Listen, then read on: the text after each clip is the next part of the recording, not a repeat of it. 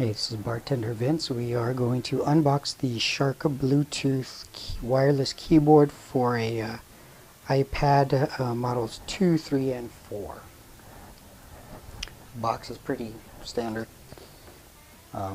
Gives you the info, standard info.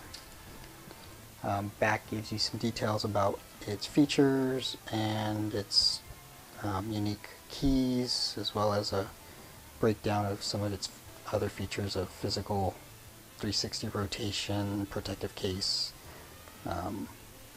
usable for iPad 2, 3, and 4, but not the Air. But it just might be. Thin body design says 25 millimeters. However, there is a thinner version, I believe, that you can have to check out for yourself on Amazon.com. So if we go ahead and start taking this apart, we get the box out of the way. Inside is the first cover. This one says it's a protective case for iPad Air, and that's not the one I'm going to use, so we're going to move that out of the way, but it's nice to know they give you an extra one, as well as the user's guide, and they have the main unit right here. We'll take that guy out, and nice black textured feel, a little bit of a rubberized feel. You open it up, flexible rotating components here. There's the arm that you get it out of the way, stand it up in place like so.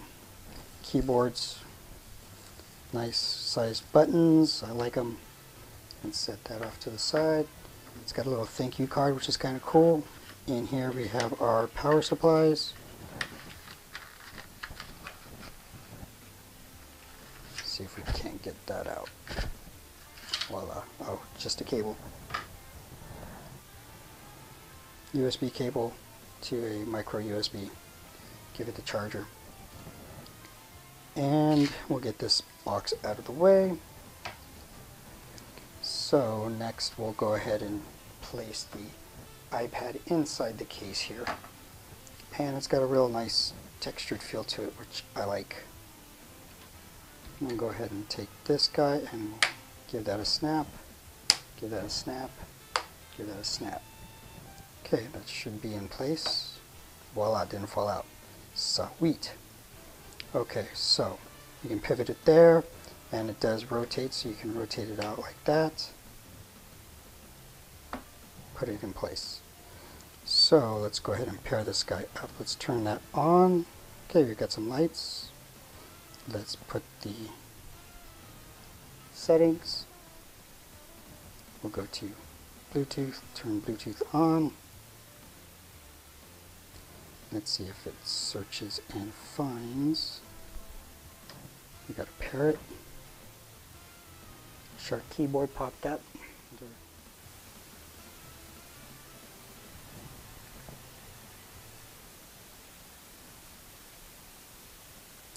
Enter the code 2223 on the Sharkk keyboard, followed by the return or enter key. So we'll go 2223, enter. And it says connected. Sweet. So let's just make sure it actually works. So let's get out of this into Notepad, and we'll do, there it goes, typing away. Nice. Make sure that's there, and backspace. Sweet. So that easy pairing, and it functions pretty well.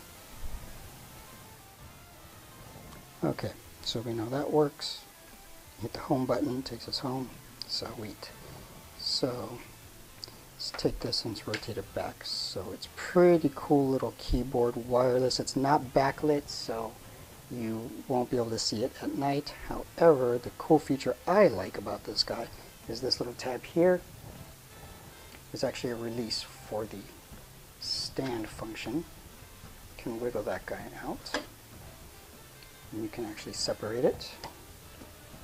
and it becomes a stand. Position it to wherever you want. Forward. What I've done in the past is actually turn it around and rotated it like that to be a display. A lot of good friction in this little guy, so it takes quite a bit of force to actually get that to move, and it works great. Now the other thing I really like about this guy is pinch these together and it actually separates. So now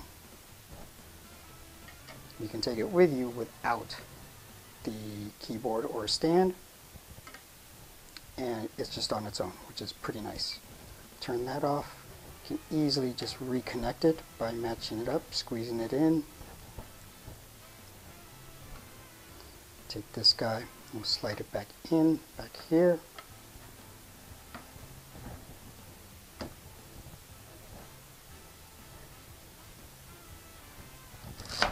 Voila. Now,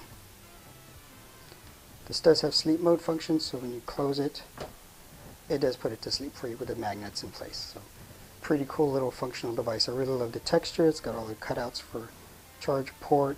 It's got the camera holes, microphone holes, so it does a pretty cool little job, as well as the micro USB to recharge the actual keyboard itself. Pretty cool little device.